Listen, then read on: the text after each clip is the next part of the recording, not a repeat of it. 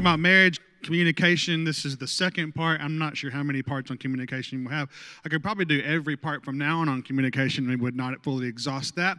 And last time we talked about the 5 love languages. Has anybody, please lie if you need to, but has anybody taken some of that and gone home and tried it? That's what I thought. Okay, good. Y'all are not very good liars. This is where you make me feel like a better pastor. Anyway, I'm kidding, okay? So 5 love languages. If you have not read the book and then actually do it. Here's an example at my house. Mother's Day, right? Mother's Day was just last Sunday. Missy's love languages is not gifts. It's not acts of... Is it? No, it's not.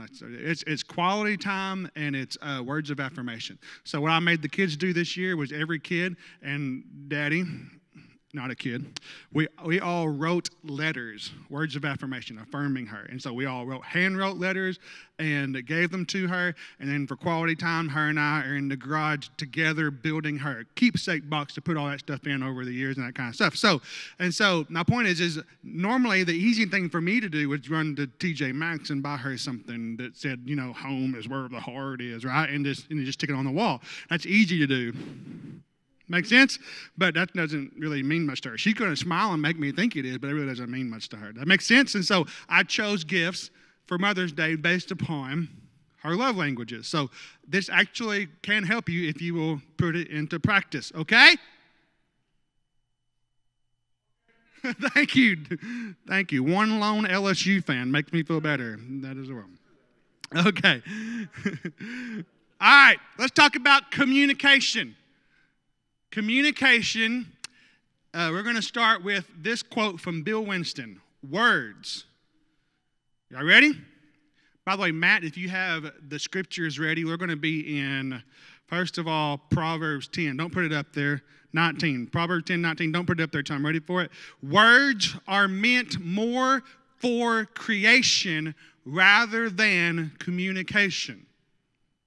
Words are meant more for creation rather than communication. We call this communication, and fundamentally it's true. Missy, I'm out of deodorant. Next time you're at Walmart, will you please pick me up some more deodorant? Is that communication? Yes, I have communicated a thought or an idea.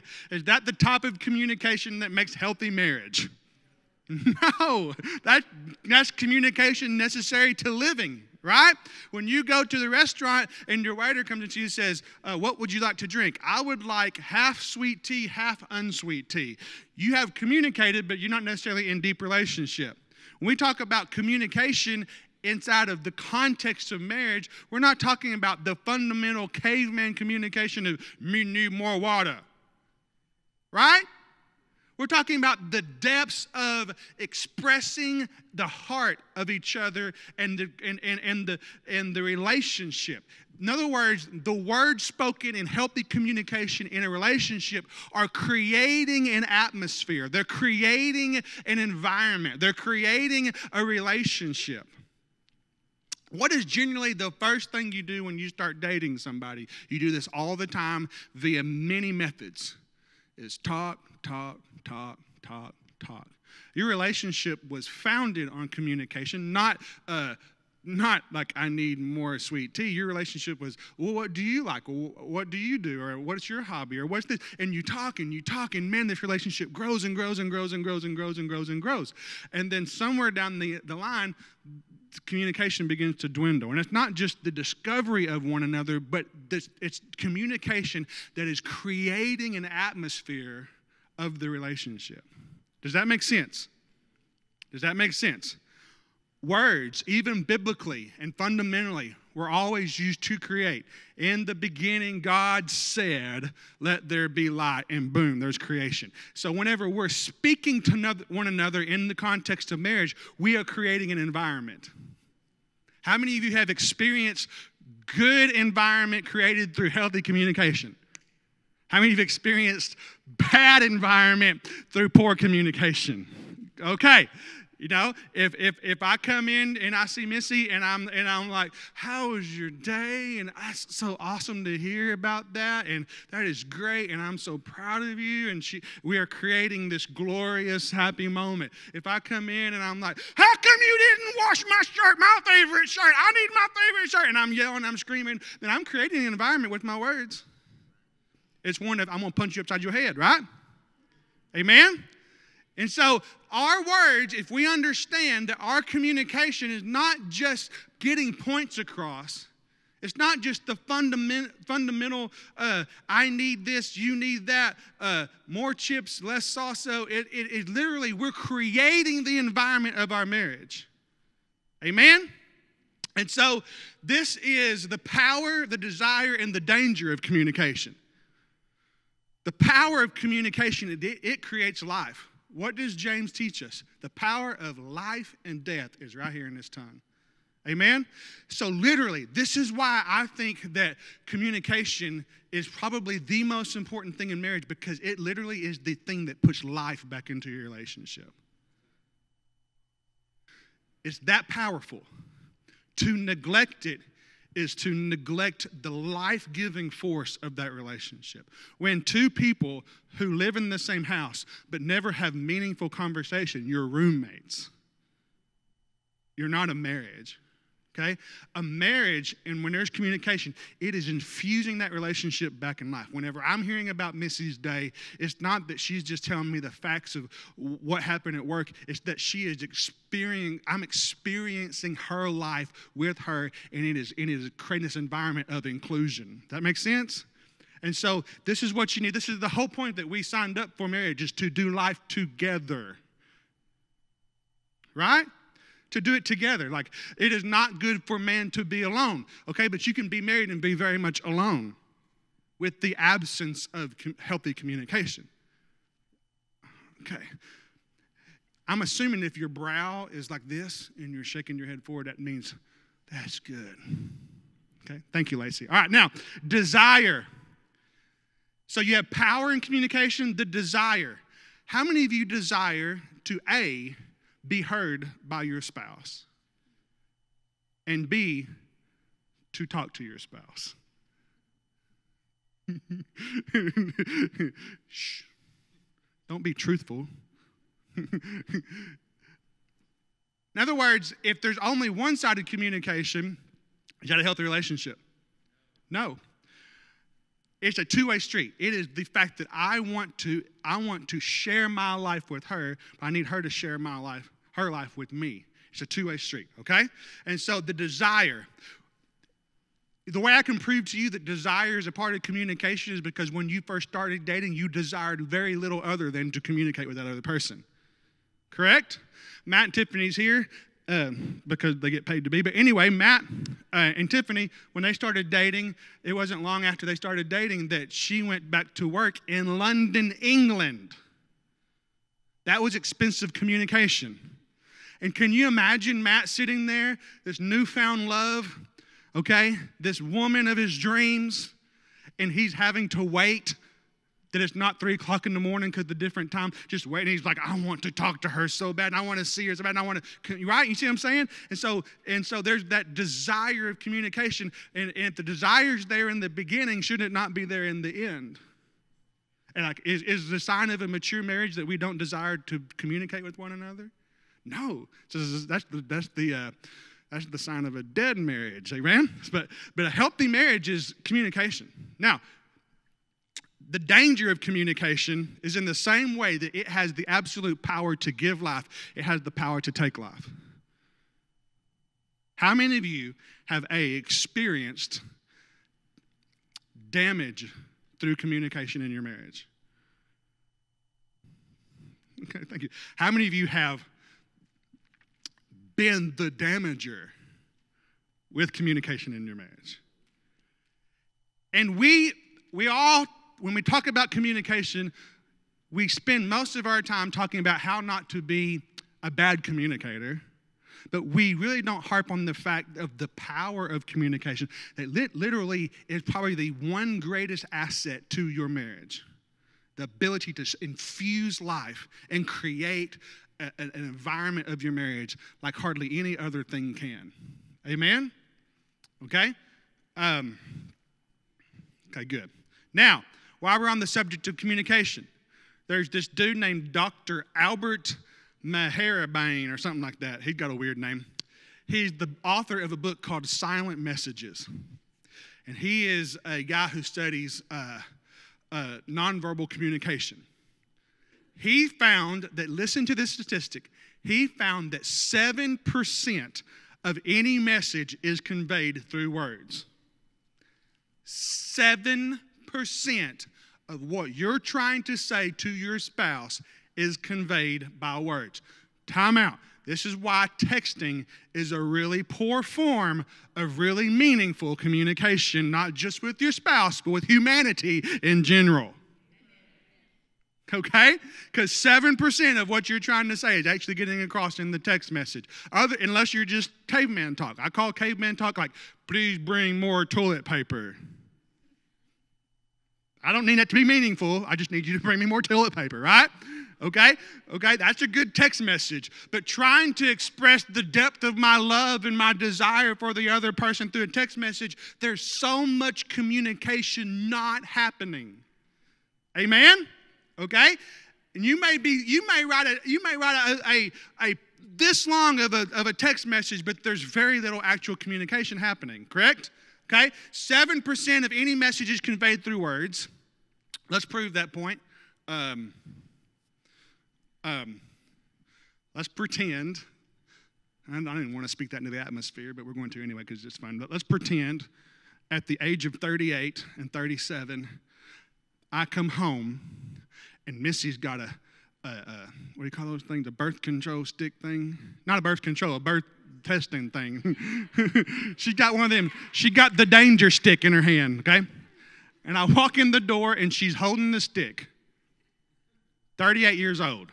Senior in high school. Just about. And she says, shh. Listen, she says, we're going to use the same two words.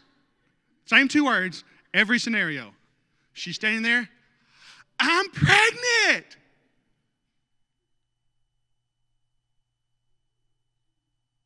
What did she say to me?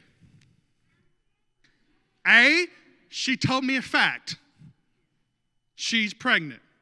It's a fact. She told me a fact. B, against all sound reason, she showed excitement. Correct? Correct? Okay? She showed happiness. She showed joy. She created, in that moment, an atmosphere of positivity. I'm going to respond in like, you're pregnant. I walk in the door. She says, I'm pregnant. I walk in the door. You're pregnant. I respond with confusion. My world is spinning, right? I respond with not excitement. I'm upset. And then even worse is 5 years ago, I had a very successful vasectomy. And now I walk in and go, you're pregnant?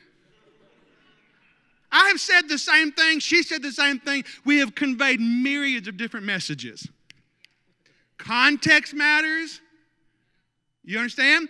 Context matters. This is why one of the most crazy things in a marriage relationship is whenever you're discussing a subject and all of a sudden it gets flipped and you're talking about something else out of nowhere and it's not in context anymore because you need to stay inside the context of where we started. Amen? Okay, that one didn't go over well either. Okay, but 38% vocal elements. If I say, oh, that says something. Oh, right? Ah, ooh. Like, yeah, okay. 55 is through nonverbal elements, facial expression, gesture, postures. So if Missy comes in If Missy comes in and I'm sitting in my chair and I'm watching the Cubs play baseball and she decides that's a good moment to try to tell me about something meaningful in her life and she doesn't really care about what I'm doing, I'm supposed to just bow my life to what she's doing, and and she begins talking and I'm listening and I'm looking at the TV and she says, what do you think about that? And I'm like, have I communicated? Absolutely I've communicated. What have I communicated? I could care less. Rizzo's up to bat. Amen? You see what I'm saying? So you say it best when you say nothing at all, right? Okay, there's some times when you can say nothing and then they're like, I told you was mad at me. I didn't even say anything, but you did say something. Right?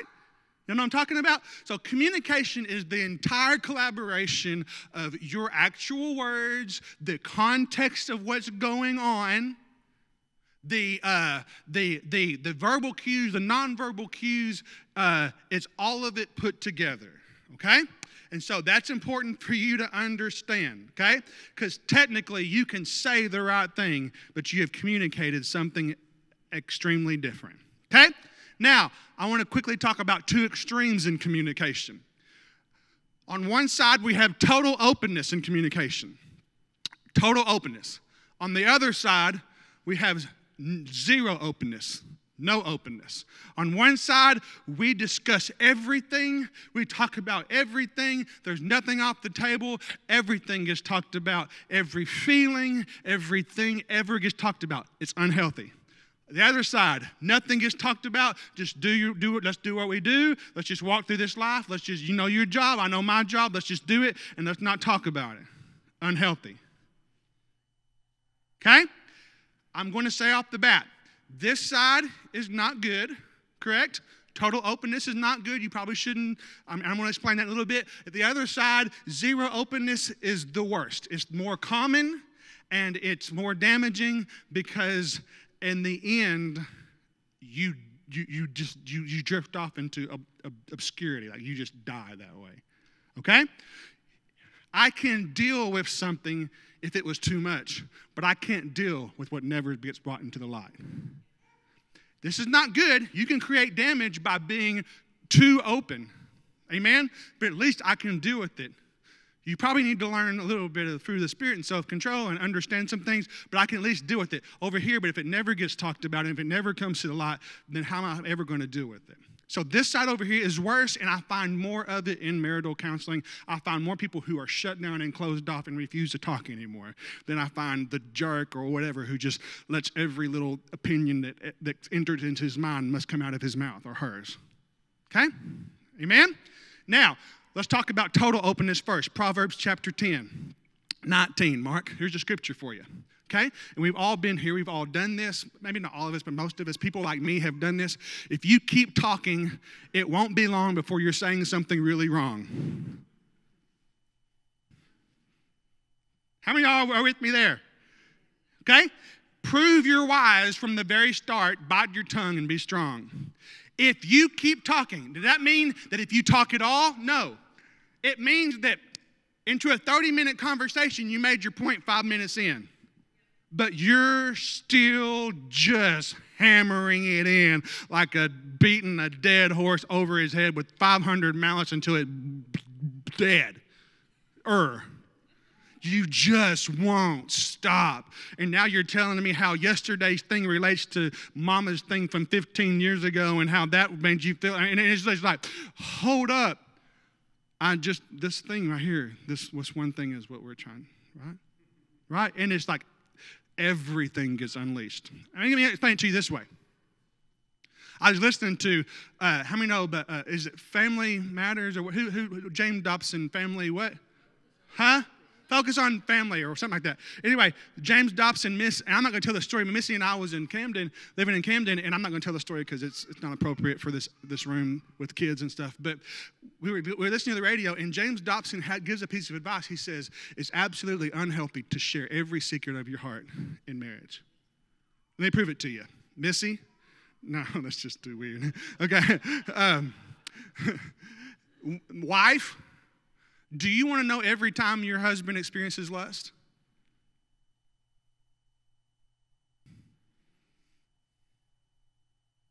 Trust me, you don't.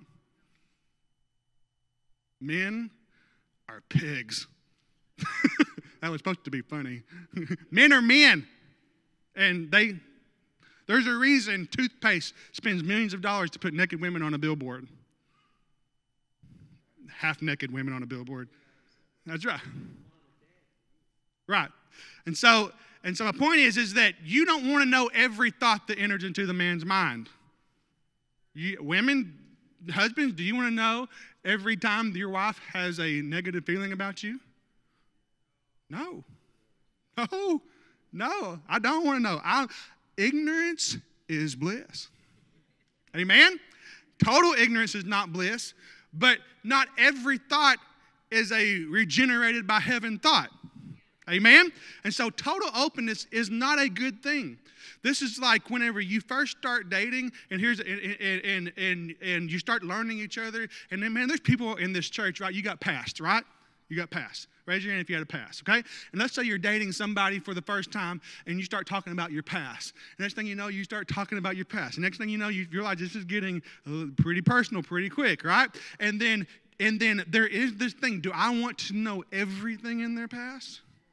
Is it necessary? Is it healthy for me to know everything? Let me help you. It's not.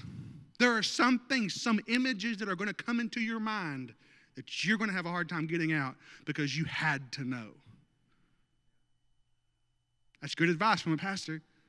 And I'm telling you, in the same way, you're going to go through life and you're going to go through marriage, and not everything that you think and not everything you feel and not everything that you experience needs to be communicated. Okay? When there's a lot of talking, and you just keep talking and keep expressing and keep expressing, a lot of times we miss our off-ramp. We find ourselves going 100 miles an hour down the interstate of conversation, and we've lost control of this vehicle. Okay? But far worse is the other side. And that is the side where we shut down and we don't talk. This is the side where and we're going to talk about more about this in a second, but this is a talk where through fear and other things we have learned it's not safe to talk, and we're going to just hold on, and we're going to bottle it up, and we're going to bottle it up, and we're going to bottle it up, and then one or two things are going to happen. We're either going to A, explode, or B, we're going to learn how to be the most coping, miserable person on the planet. And the bright, shimmering, very attractive version of who you are, not attractive physically, but attractive in your personality and in your thoughts and in your desires and in your communication, that person gets shoved in the back of trying to hide all these emotions that they refuse to talk about. Does that make sense? And that's what destroys more marriages right there, okay? So you have Ephesians chapter 4, 21. Let's start with verse 25, okay? Let's start with verse 25, Ephesians chapter 4, verse 25. Will you give me the New Living Translation, Mark? You're a good man. That is Mark, right? Okay, thank you. New Living Translation says this: stop telling nope. 25. That's Chronicles, but I like how you work there. Let's try Ephesians 4. Okay, stop telling lies. Let us tell our neighbor, in this case our spouse, okay? Let us tell our spouse the truth. Don't hold anything back. Tell your neighbor the truth. Tell your spouse the truth, right? Y'all with me? Talk to one another. Tell them how you actually feel. Talk. Tell the truth. Amen? For we are part of one body. This is the same. The body of Christ is the picture of marriage. The union between Christ and the church is the picture of marriage, right? The two shall become. Talk to one another in truth. You're one. Amen? Okay? Let's go on to verse 26. Y'all have heard this scripture a million times.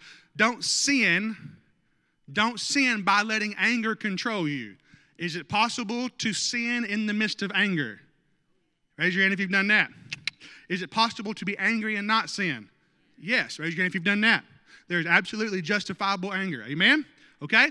Don't sin by letting anger control you. It's whenever you lose control of anger and it controls you rather than controlling it. How many of you used this against your spouse at some point? I have on Missy several times. Don't let the sun go down while you're angry. We're going to talk about that. And it'll be 5 o'clock in the morning, and we've stayed up all night fighting like we do like last Saturday night, and we're just fighting and fighting. That's a joke, by the way. But, and it's like, and she's like, I don't want to go to bed. I don't want to talk about this anymore. And I'm like, the Bible said, don't let the sun go down on our anger. The sun went down a long time ago. We're going to catch it before it comes back up. Okay? Right? Because I want to get it done. Okay? Don't let the sun go down while you're still angry. Verse 27, for anger gives foothold to the devil. Praise God. Verse 25, one more time. I want to read it one more time real quickly. Stop telling lies. Let us tell our wives, our husbands, our spouses, our neighbors the truth, for we are all part of the same body. Don't sin by letting anger control you. Don't let the sun go down while you're still angry. Anger gives a foothold. The concept there, don't let the sun go down your anger, is not necessarily the time frame of the sun. It's that don't you just sit back and not deal with the emotion going on inside of you. You've got to talk, right? You've got to speak. Doesn't matter that it's a 12-hour frame of window. That's not what we're talking about. It's that don't let the sun go down and don't leave unresolved issues in your life.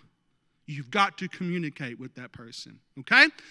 Now, jump back up to verse 21. This is both of the scenarios.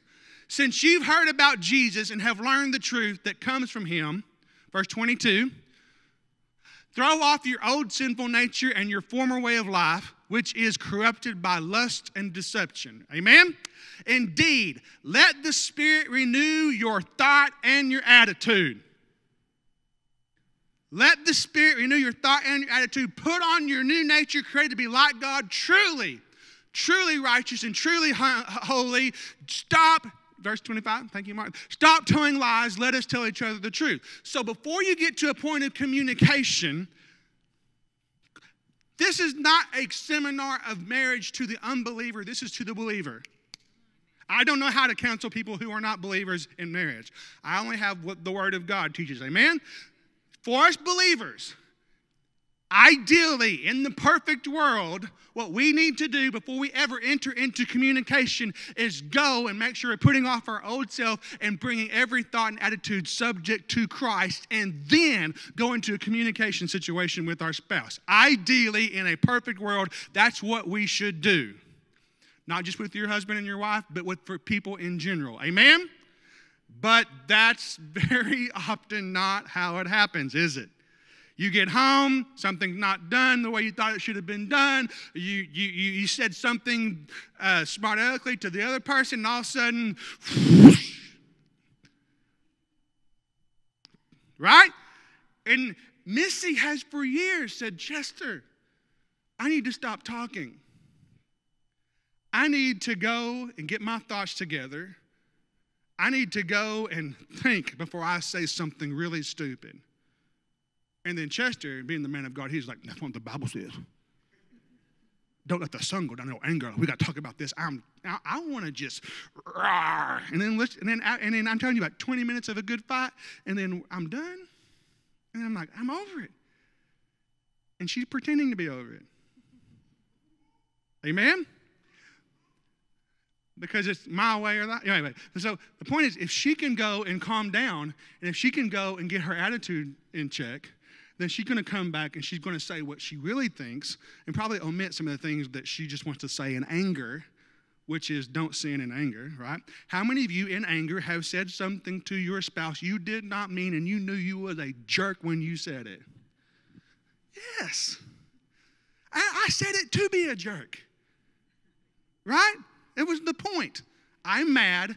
I could give a flying flatulence in space how I make you feel right now. I just want to get it off my chest. Right? Don't pretend like you've never done that. Some of you, I don't think you may actually ever have, but I've done that. Okay? But Missy's wisdom says we're going to wait. But here's where Missy in the scenario gets in trouble.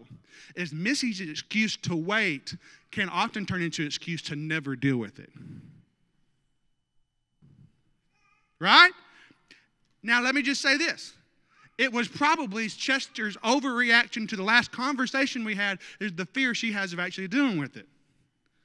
So she doesn't want to deal with it because she knew the last time I tried opening up, he made me feel about this big, and he told me how the cow eats the corn, or how does that go? He told me all that, and yeah, cabbage, how the cabbage eats the corn, right? And so my point is I have instilled in her a fear of communicating because of my previous action. By the way, this is all hypothetical. So anyway, and so I've instilled in her a fear of communicating because of my previous action. And so in what looks like wisdom to wait, she's really just hoping. Look at me. When it looks like wisdom to wait, she's really just hoping she can get out of this current moment and it'll just kind of float away. And then what happens is that moment turns into another moment that turns into another moment. And before you know it, it's years later and she's never really got things off her chest, and it's causing her anxiety. It's causing her depression. You think I'm being funny? I'm not. And she's just bottling. And she's either A, going to explode one day and just, I'll wake up to a John Deere, not John, that's a tractor, Dear John letter or something like that, or John Deere, I bought you a tractor, and or the woman whom I fell in love with, who was strong, who had ideas, who had a personality, she is so dumbed down by the repression of her emotions that she's not even the same person that I knew. Okay? Are y'all with me? Is this good stuff? No. John Gottman, a professor of psychology at the University of Washington, identified 4 predicators of divorce in couples. One of them is contempt. What is contempt? It is a deep, long-term anger. It is a bitter, negative, hopeless kind of resentment that can't see the light at the end of the tunnel. Resentment does not occur instantaneously, but instead it is a result of a long buildup of frustration, of putting it off. Frustration of disappointment and conflict. We all get upset sometimes. That's natural in any relationship. We need to guard against our marriages is letting the short-term anger marinate into contempt. How do I combat short-term anger turning into a long-term content? Let us tell our neighbors the truth. It is a heartfelt, true, and honest communication that hopefully has been filtered by the Spirit, and our attitudes and our words and our thoughts are in check. Amen? Christians really should be the best communicators on the planet. Are y'all with me? We really should be. We have access to the most pure form of filtering our thoughts and emotions out there. We better take advantage of it. Amen? Okay, good. The book about love, marriage, boat. What's it called? I can't remember. The book I told you how to buy. Okay. Why people hide their feelings. Number 1, they learn that sharing is not safe. Now, a while ago I said sharing is not safe because I created it not safe. Sometimes you enter into a relationship with somebody, a marriage with somebody, and their past relationship taught them that sharing was not safe, and so you just happen to find out after the fact. Okay? That's why a dating relationship that's healthy and has lots of counsel and takes some time is probably wise. Amen. All the dads said. Okay? They learn that sharing is not safe. They have old fears that keep them from sharing. Sometimes people just don't have the skills of communication. I grew up in a home where my mom and dad talked about stuff. They did it with respect. They did it with honor. They'd go into the bedroom, shut the door. They would hash it out, come back out as a united front. They dealt with stuff. Maybe you grew up in a home where that wasn't the case. Maybe you grew up in a home where it was very unhealthy communication, and you decided, I'm never going to be like that. And so you tried to safeguard yourself from being what you don't want to be, but you swing the pendulum so far to the other side. So the person over here was a raging lunatic, and you just try to be a shut-up individual.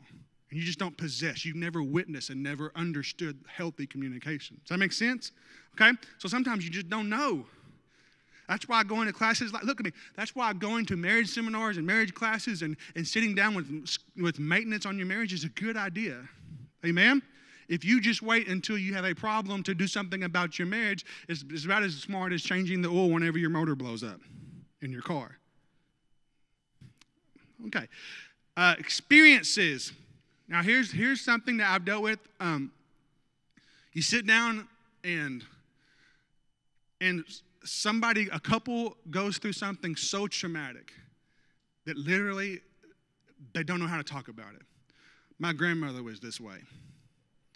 Growing up, I can think of one or two times she would talk about a particular subject. And when she would do it, she would black out, go there, and then she would catch herself, wake up, and she'd stop talking, and it was no more. She literally had one of her sons die in her arms in a freak accident in her home that they still live in today. Did that event have ramifications on their marriage? Could she talk about it? You see what I'm saying? She literally spent 2 years psychologically not healthy. Okay. Understandably, right? Okay? She just couldn't. She couldn't. Even in her old age, she would be 90 on her birthday at the end of the month. And today, you can try to talk to her about it, and she her eyes glass over. You know what I'm talking about? You know what I'm talking about? And so, what do you do? Am I going to force you? You know what I'm saying? And so there's a rare set of circumstances that sometimes it's just so painful people just can't talk. Okay?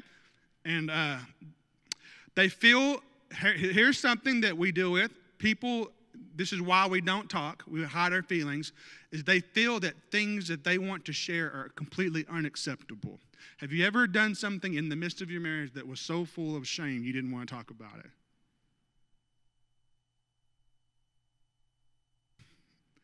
Right? Especially with the one person whom you probably hurt in that situation. Right? It could be anything. It could be, and I'm not even going to speculate. It just could be anything. And so they feel like, I can't discuss this thing. It can't be, they might know about it. They might not know about it. But either way, I don't want to talk about it, okay? Okay, so you have to deal with that. And you have to understand, okay, let's say you're a spouse of somebody who did something that's not cool, and you're in a position to absolutely forgive and to move on and to heal, but they're in a position that they can't look you hardly in the eye right now. You know what I'm talking about? And so what are you going to do? Are you going to force them into communication before they're ready, or are you going to love them through grace to give them time to come because you're going to pray with the Holy Ghost and all that kind of stuff we believe in, right? You're going to pray to get them to a point where they can talk, okay? All right, are we there? They think that their desires or wants are not important. That's one of the reasons they don't talk. If you've ever been led to believe that what you feel is not important, then that's a mistake.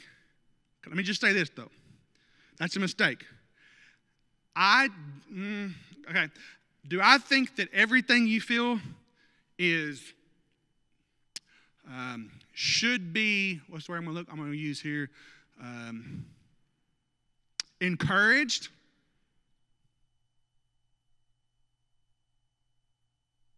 I ordered today a book. I'd given it away 2 or 3 times. I ordered today a book called Love Must Be Tough, James Dobson. If you've not read that book, read it. He describes a scenario in the book where a wife of a husband was done with the wife, totally done, checked out, and in order for him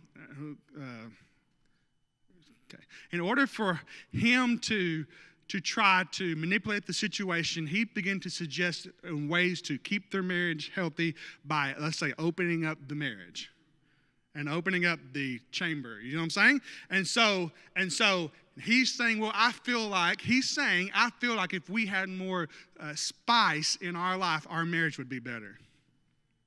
Does he feel that way? Absolutely, he feels that way. Absolutely, he feels that way. He believes in his deception. That's absolutely true. He feels that way. Do you want to encourage that feeling? Do you want to validate that feeling? No. James Dobson's like, punch that feeling right up in the face. Say no. Put your foot down. Set a boundary. Amen? Okay? That's the extreme. I think that very rarely can you just look at your partner and say, You're wrong. That's a lie. I don't feel that way, right? Very rarely. But there are just some scenarios out there where it's like, no, I'm not playing ball with you on that. I can maybe understand how you would get there, but I'm not coming into any type of agreement with that unregenerated, unfiltered attitude and emotion from hell. Not coming into agreement with it.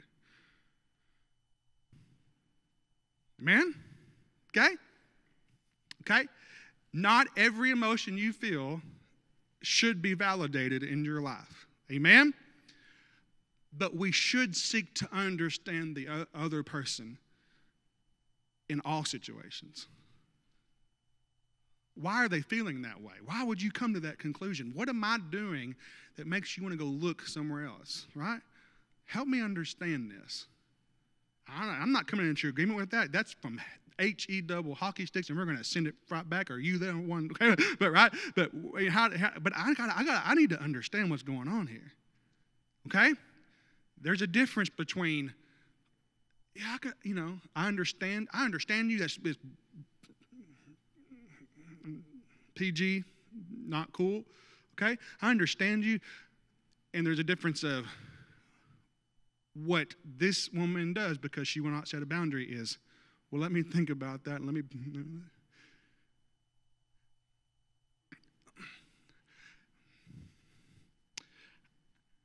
Why does a lady who's married to a man who punches her in the face repeatedly over the years continue to live with her?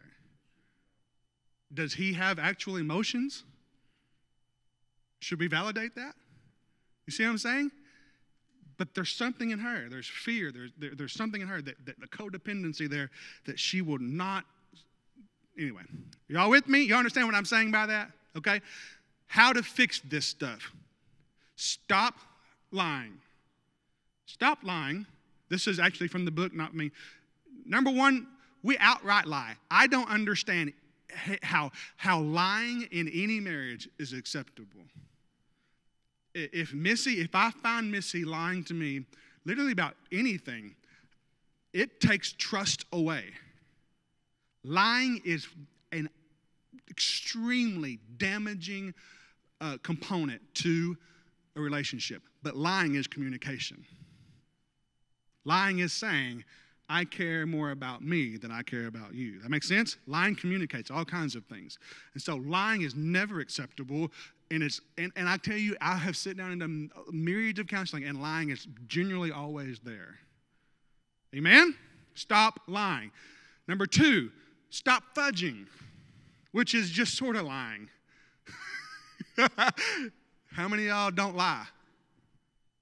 Oh, God, it's in revival. How many of y'all don't lie? Okay, thank you. How many of you might fudge every once in a while? Okay, good. Don't even gray lie. Tell the truth. Be direct. Don't be a jerk, but don't be vague. Vague oftentimes comes across as passive aggressive. Well, how did that make you feel? Well, I feel when that happens. I feel dirty and right and like What? How did that make you feel? How about saying, whenever you said that to me, it made me angry. I wanted to punch you in the face. Why do you think you can disrespect me and talk to me that way? Say what you mean. You trying to sugarcoat the situation is just perpetually pushing it off and pushing it off and pushing it off. Say what you mean. You ain't got to be a jerk. Amen. Speak the truth but the truth is the truth at the end of the day. So if Missy comes to me and she says something extremely disrespectful, and which has never happened. I don't think it really has. Anyway, she says something very disrespectful, and I just look at her and say, and she's like, and then 20 minutes later she's like, well, what's wrong with you? Nothing. What do you mean nothing? Well, you was being rude. No, why don't I just stop and say, okay, this is what's wrong with me. When you walked in the door and you was upset about something that happened at work and Bethany made you mad because she's a punk, okay, when you walked in, sorry, Beth. and she walked in and then you was mad at him and then you saw me and you saw that I had not picked up my flip-flops like you asked me to and you just went off, like you went cuckoo, your eyes crossed, your hair rolled back in your head, okay, and you're going crazy. That's not okay. You can't do that. That's not okay. That's not okay. Right? I'm direct, I'm straightforward, and then I need to stop talking. Because if I don't stop talking, here's what happens. That's not okay. And by the way, last week you did it too, and you did it to Chad, and you did it to Lexi, and you did it to Hannah. You do it to everybody. You be walking down freaking Walmart, and you're just cussing people out. What's wrong with you? Right? Now, how many of us have done that before? Okay? You go and you stop once you made your point. Right? But then we want to turn it into World War 17. Okay. Face the fear. Some of you need some courage in your communication in your marriage. Face the fear. Man up and tell her what's wrong with you. Woman up and tell him what's wrong with you.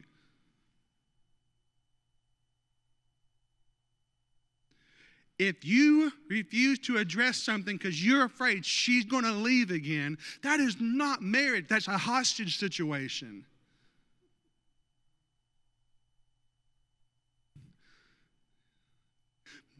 I'm going to get a lot of men who are going to help me on this one, I think, and probably some women too. Say more with less.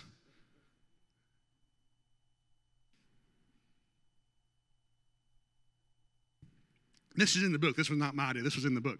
Say more with less. The book actually teaches us to say all what you need to say with a third of the total words you would have used. It forces you to be direct. It brings up the point of communication. The point of what we're trying to get across got lost about 10 minutes into the rant. Right? I mean, your mind is spinning. You got a dazed look in your face, and it's coming through your head. It's just right out your mouth, like a slippery ski slope. And it's just, I'm thinking it, I'm saying it, I'm thinking it, I'm saying it. Okay, what were we talking about again? Missy and I's very first marital fight was over a mushroom. It's a great story. I'm not going to take time to tell it. But in the midst of that fight, tons of other junk started coming out. If we would have just said the point about the mushroom, apologized about the mushroom, and just stopped, we'd have been fine. But it had been one of the most memorable fights we've ever had over a mushroom. Okay? So stop talking. Bring up the point to communicate. Number one, to actually communicate the thought or desire. And two, how many of you know there's times you need to get something off your chest? Right? That's okay, as long as you do it sanctified. Say what's on your mind, get it off your chest, stop, and then don't be shocked when the other person isn't just like, oh yeah, I completely understand. I know I've been a punk. I should not do that. Okay, and just don't be shocked. Allow them to have their response. You got to get it off your chest. Then don't get mad because they've decided it's my turn. Amen? Okay? So here's the thing is we want to unload and then just go, okay, we're done. Stop. No more. No, we're done. That's not communication. That's dictating. Right? So allow them, this is in the book as well, say what you need to say and allow them to have their response. And you be quiet and listen. Actually listen. Actually, no, stop. You're thinking about what you want to say. Stop and listen. How many of you are good listeners? Raise your hand. How many of you are terrible listeners? I cannot remember anybody's name because I'm thinking, Chester Ed Passmore III. What's your name? Chester Ed. Am I saying the third or just give it to, no, Chester the third. I'm analyzing how I'm going to say my name. How many of y'all know what I'm talking about? Okay? I'm a very bad listener, okay? But actually sitting down and shutting up, I am the world's worst about cutting people off. I cut myself off, okay? I'm the world's worst about cutting people off. If I can keep my mouth shut and listen to you talk and actually not, and try to just mind-numbingly not think about anything that I think and just listen to what is she saying? What is she trying to say, even if she's not doing a good job? What are you saying? Just talk. And if I can hear her, I could probably go, Missy does this. Missy, and you need to figure out if this works for you, okay? And you need to find the balance of this. Missy hates heated discussion with me because I'm a very good arguer, right? Missy is not. She's terrible at it, okay? She's very, very, very, very, very bad at it, okay? And so what she wants to do is she wants to write it all out. How many of y'all do this? She wants to write it all out. She wants to think about it, pray over it, look at it. She wants to cross things out and write it again. And then she wants to present that to me. And then we want to have a conversation, okay? That's what she wants to do. And it works better if we do that. Because if I don't let Missy do that, the ticking bomb, it goes off. And then she turned, like literally one time we was in a fight, and she picked up my backpack. I'd just been on a mission trip. I had my Walkman, all kinds of stuff. She picked it up, slammed it up against the wall, and then the beauty had turned into the beast. Can y'all see her doing that? It's scary. Okay? Okay, and I'm not going to talk about anything I've ever done because it's not real. Okay? So, but the point is that if I don't let her process her thoughts, then she, you know what I'm talking about? Any of y'all like that? Okay? So let your mate have their own reaction. Address the reason why you can't talk. If there's something you're going through and you just can't talk about it right now, at least have the courtesy to tell the other person, I can't talk about this, and it's not you, it's me right now, and it's so painful, it's hard for me. You need to give me some time to process this, okay? And then if you hear that from them, you need to be okay with that and then mark a date in your calendar to come back to it. Okay? But forcing conversation is probably not going to end well. Ask me how I know. Listen, really listen. Don't use distancing language. We say some of the dumbest stuff when we're in a heated conversation. Okay? Missy comes in here and she sees, go back to me sitting in the recliner and there's my flip-flops on the floor. I didn't put them up. She comes in, why didn't you put up your flip-flops? And then the next phrase out of her mouth is what? You never, ever, you always. I've told you this 1,000,000 times. I picked them up yesterday. You didn't say a word about it yesterday. I had the kids pick them up the day before that. Right? But we take an instance and we turn it into a habitual pattern, and sometimes it is, and sometimes it's not. But what we use, we we make everything bigger than it is. That makes sense? You always say that. You've never liked my mom. You're right. Okay, now listen. Okay, so, I'm kidding. I'm sorry. I really am kidding. Are you saying what you really mean? You ask yourself this question in the midst of a community. Are you saying what you really mean? Or are you just saying what you feel? Because what you feel and what you mean aren't always the same thing. And what you want to communicate and what you're saying isn't always the same thing. Who is talking? The true you or the angry you? Okay? Have a clear understanding of what you're trying to accomplish in the communication before you start. It is not a good idea to step into the MMA ring and just get it. It's not a good idea. Have a goal in mind. We have this issue. I would like to resolve this single issue. I'm not trying to save the entire world. I just want to fix this one thing in this moment. But if you don't set some parameters in that communication, you're going to go through everything. And guess what? You're going to get nothing done. But if we can just discuss this one issue and stay on topic and keep our sanity and not just go act like crazy people and, I don't know, be like adults and Christians at the same time, who knows what could happen? Amen? Great. I don't like this.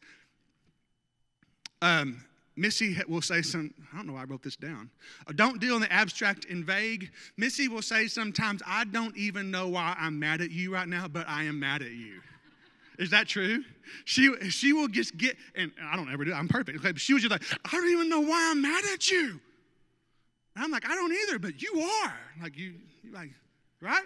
How many of you ever done that? Like, you started off, and next thing you know, I don't even know why I've gone to 10, right? There's yarning going on. Krista's yarning. Everybody's yarning. Hey, James 3, I'm going to read it real fast. We can make a large horse go wherever we want by the means of a small bit in its mouth. A small rudder makes a huge ship turn wherever the pilot chooses to go. Even the winds are strong. In the same way, the tongue is a small thing that makes grand speeches. A tiny spark can set a great forest fire, right? Among all the parts of the body, the tongue is the flame of fire. It is a whole world of wickedness, corrupting the entire body. It can set your whole life on fire, for it is set on fire by hell itself. People can tame all kinds of animals, birds, reptiles, and fish. You can go to the circus and you can watch them take a lion or a tiger and walk it around on a leash, but yet no one can tame the tongue. It is restless and evil, full of deadly poison. Sometimes it praises our Lord and Father, and sometimes it curses. Literally, I'm the preacher, and I might be in here preaching you the gospel, and Missy may be at home thinking, how is that word coming out of your mouth?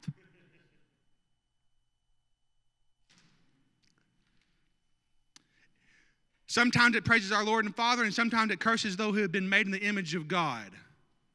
What is James saying right there? Is that you forgot who you're talking to. You see them as the problem. You see them as the evil person. You forgot you're talking to a son or daughter of the living God. When did we stop being Christian in the midst of this? So blessing and cursing come pouring out of the same mouth. Surely, my brothers and sisters, this is not right. Does a spring of water bubble out of both fresh water and bitter waters? Does a fig tree produce olives, grapevine produce figs? No, you can only draw fresh water you cannot draw fresh water from a salty spring. And that brings me to my last point. The tongue is unruly, the Bible teaches us, right? The greatest component to healthy communication, in my opinion, is the ability to forgive each other for what we say. Forgiveness. All of us, at any point, at some point in our marriage, is going to say something dumb. Amen? Does that justify the saying of the dumb? No. But he just got through saying the tongue is completely unruly. It can set a forest on fire with its speech. Amen? Some days I do well with my tongue. Some days I don't. That's not an excuse. That's not an excuse to just let it fly. Amen? Don't do that. At the same time, I cannot make her any promises that I will never again hurt her with my speech. Correct? Can you make that promise to your spouse? So therefore, the most necessary component to your communication in your future is forgiveness. Will I always hold what you say to me against you, or can I actually let something go? Amen? Amen?